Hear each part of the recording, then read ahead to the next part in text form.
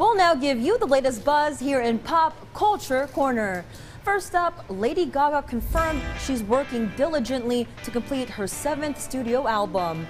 While details about her music style remain scarce, Lady Gaga recently shared on Instagram that she's not making a rock album. She's been teasing fans with snippets of her time in the recording studio, playing the piano and even writing lyrics in bed.